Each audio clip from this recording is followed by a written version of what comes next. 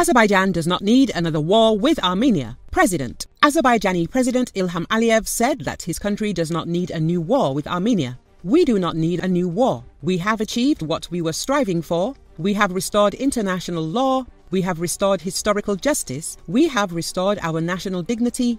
We have shown the enemy his place, he said at a military parade in the town of Khankendi in Karabakh on the occasion of the 3rd anniversary of Azerbaijan's victory in the Second Karabakh War. According to Aliyev, all the country's tasks have been fulfilled, but at the same time, the issue of building the army will remain one of the priority issues for us.